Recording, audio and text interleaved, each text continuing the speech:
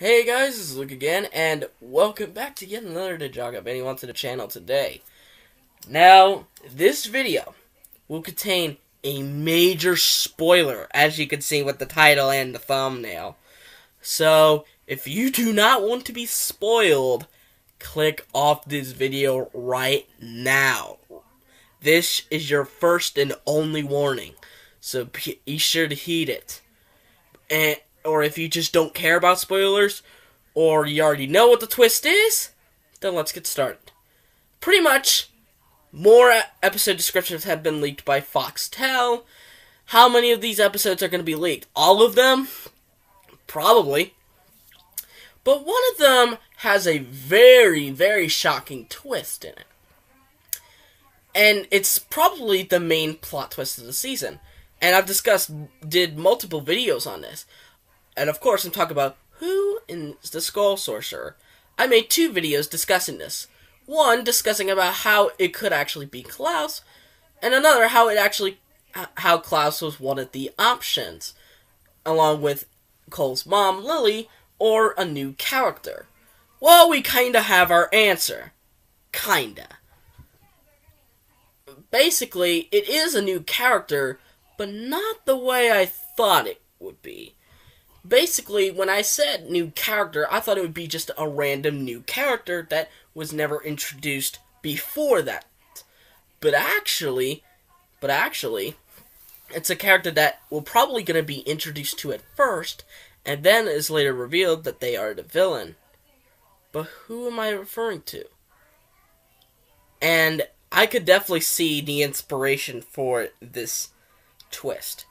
And you know, the Skull Sorcerer, according to the description, is King Vangelis.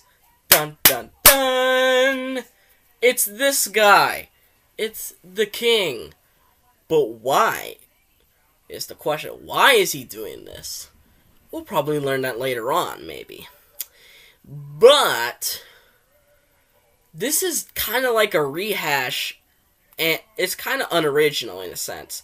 I could definitely see the SOG vibes because, in a way, I don't want to frown upon this season too early, but it seems like this season is kind of ripping off SOG. I mean, come on.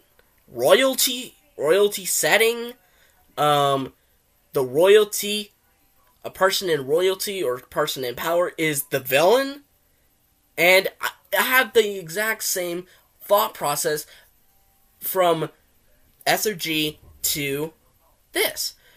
SOG, I actually thought the quiet one was Mr. E. Because, come on, he doesn't speak.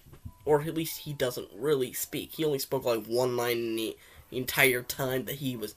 And even then it was like backwards. It was, the trap has been set or something like that. In reverse. But it turned out to be Harumi. And the reason she was called the Quiet One was because of the demise of her parents and her refusal to speak upon being told, "Where are your parents?" It's the same exact process for me. I thought it was someone else entirely. In this case, Klaus.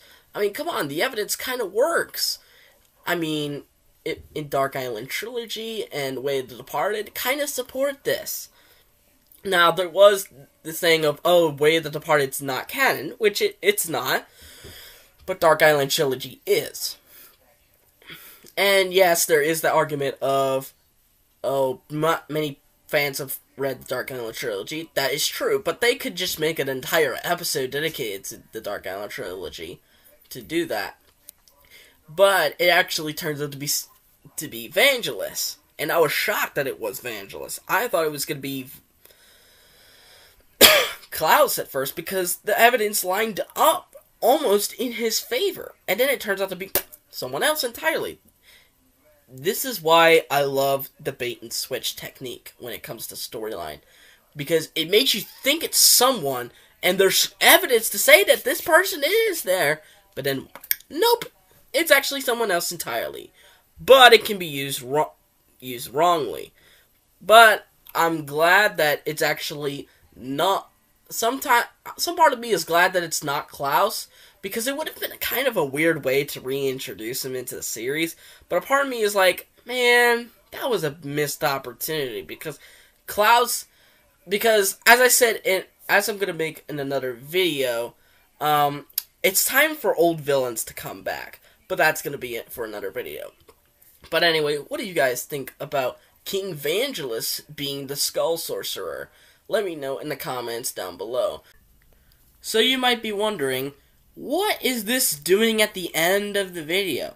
Well, if you looked at the title and said, plus a special message, then here is this special message. At the time of this video's upload, I have reached 200 subscribers. And I just want to say from the bottom of my heart, thank you very much. I am proud of each and every one of you who have subscribed, and we're going to keep going on further. Hopefully we could get to 300, and maybe even further, by the end of this year. By the end of 2020, we can hope to get to 300 subscribers.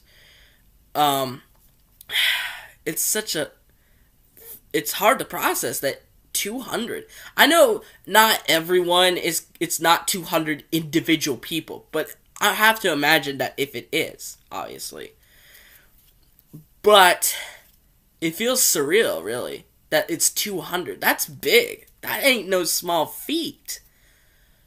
And the fact that I achieved this in just under my 1-year anniversary of uploading videos to this channel, which will be July 15th, is amazing. Because who knows what we could do from next year?